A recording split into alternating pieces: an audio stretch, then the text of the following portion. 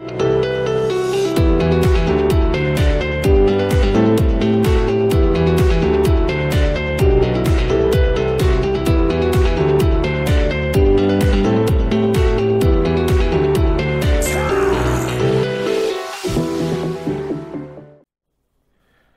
guys, it's Bang for Buck PC Gaming here. Sorry I haven't done too many videos lately. I've been very busy, but not too busy to talk about AMD's up and coming Ryzen CPUs. For me, this is about 3 years too late, but it's finally here and we can all agree it certainly looked like it's going to be worth the wait. So they finally released pricing, which I was very interested in, and obviously final specs as well. So looking at the prices in the UK, which I'm most interested in, living in the United Kingdom myself, I want to have a quick look at what Intel are offering.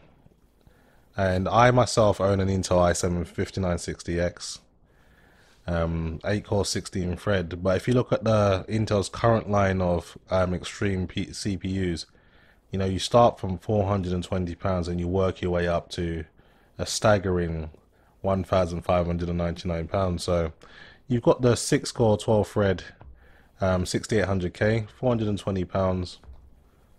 Not a bad deal. It's not exactly the worst pricing in the world, but they charge an extra £200 just to get that 40 PCI Express lanes over the 28, which is a staggering amount. And this is where Intel has pretty much been fleecing all customers. At this price range for 8 cores and 16 threads, you would have had to fork out a tremendous £999, which is, you know, definitely fleecing the customer. But can you really blame them when they haven't had any competition from AMD to compete with? So they've had it their own way for too long. This is why I'm saying it's 3 years too late.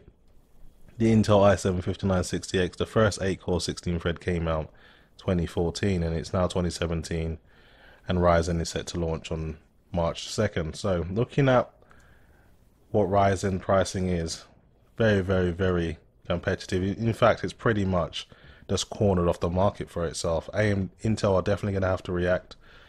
They've come out with 3 flavors that you can pre-order now, at least in the UK anyway. The top of the range 1800X, £489. Good price. This is what I would have hoped for if I was going into the market now. If someone said, you know, top of the range 8-core 16-thread 4GHz CPU, £500, you know, that's reasonable. That's half the price of my Intel i7-5960X. Now you're looking at its, you know, younger brother, the 1700X. The only difference is 0.2 GHz slower on both the base clock and turbo. They both have 16 megabytes of level 3 cache and an additional 4 megabytes of level 2 cache, so 20 megabytes of cache in total with a 95 watt TDP, which is awesome. So definitely more power efficient than a 144 watt Intel solution that I'm using. So it does have some pluses on its side, especially for pricing.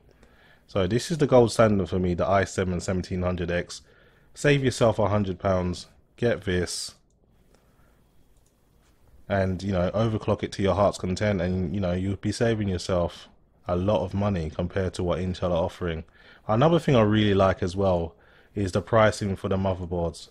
So you want to be going for the AMD X37AM4 chipset. That's basically the enthusiast chipset.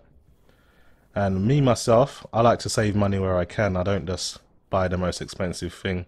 I would probably go for the MSI Gaming Pro Carbon, and you got yourself an 8-core 16-thread beast for under £600. That's still less than my Intel processor itself. So AMD are really gonna slaughter Intel when it comes to this range of CPUs. I really see them just taking a massive chunk out of the market share, and I'm very happy they're actually doing it as well.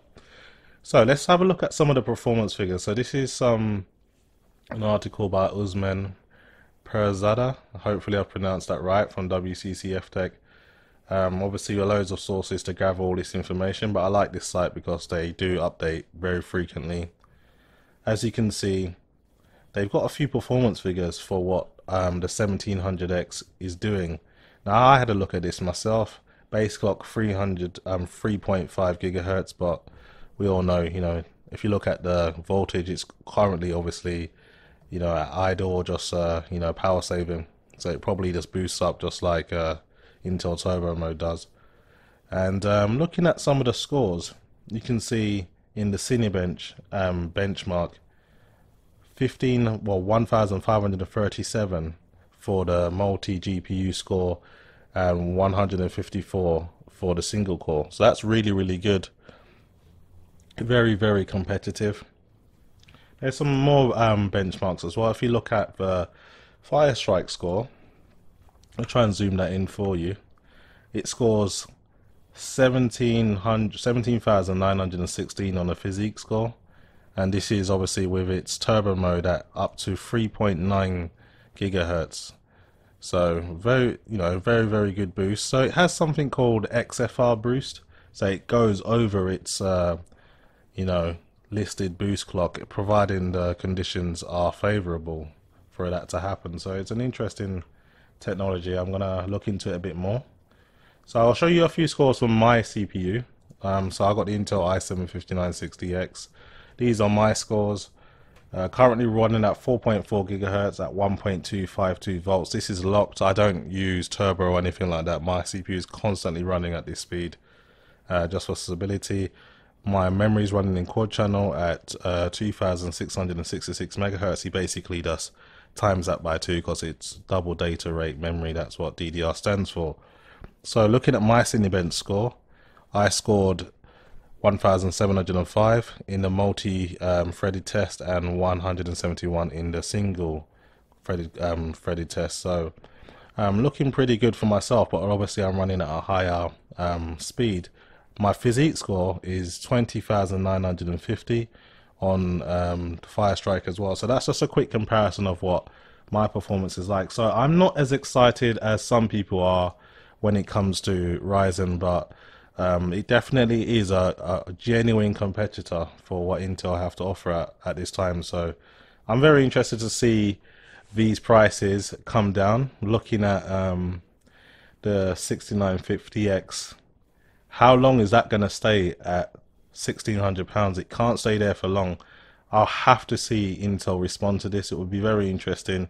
Having 40 PCI Express lanes on quad channel memory isn't enough to justify double the price, in my opinion. So we'll see how things change. March the 2nd, £559, you can get yourself an awesome setup. So for all of you guys waiting for Ryzen, the time's now. And I did say it wasn't going to be cheap, but I think they've hit a really, really good price point here. So anyway, that's as much as I've got to say about it. Hopefully you guys have enjoyed the video, and as always, thanks for watching.